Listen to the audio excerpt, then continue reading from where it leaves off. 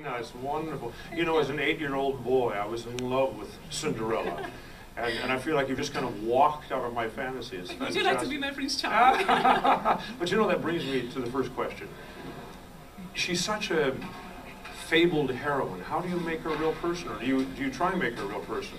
Well, you know, it's just basically to think of a past, go back to the little girl's dreams, you know, when we all little girls thought about Cinderella story, how beautiful it ends, and are dreaming about the Prince Charming on the white horse, taking them somewhere, somewhere away.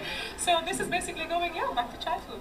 So you enjoy it? I love it. It's just so endearing, and it's so loving, and you know, the character of it, or really the goodness of it, it's really something that I think on a daily basis we should remember more often. Oh, bravo. Now, this is your second Rossini role at the Met. You had a spectacular debut with the Barber of Seville last year, and of course now at Cenerentola, but I'm hearing rumors about your expanded repertoire and you may be hanging up your spurs, as they say, with Cenerentola. Yeah, it's probably this going to be one of my last performances. There are a couple more to go, but you know, it's actually very strange that I really debuted here with the Rossini, and again the second role is the Rossini. I don't consider myself really a Rossini singer.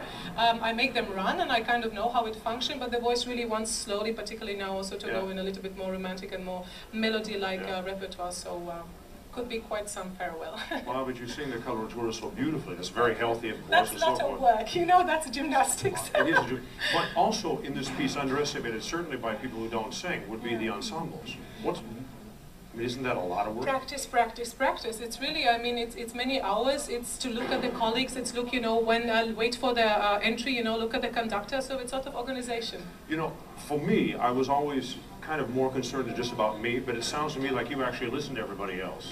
I mean, to keep track of the rhythm is what I mean, you know? No, absolutely. I mean, you know, and it's very often it's difficult because you don't hear the orchestra because you have everybody who's singing around you, you know, so you kind of really have to concentrate on a conductor, sometimes on a prompter box also, you know, to get that traffic lights all in the right direction. That's great. Now, next season you're coming back with the new production that Bart Scheer is doing of Tales of Hoffmann as the Muse Niklaus. Yes.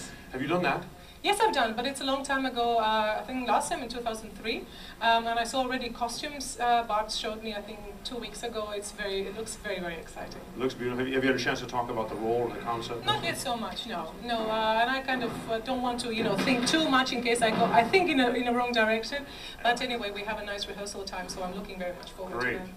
Now, you're obviously a huge star in Europe, and thank goodness the Met audiences are getting you more and more in this house, and they're eating you up, as they say, and it's wonderful. What do you find the differences between the houses in Europe and say the Met?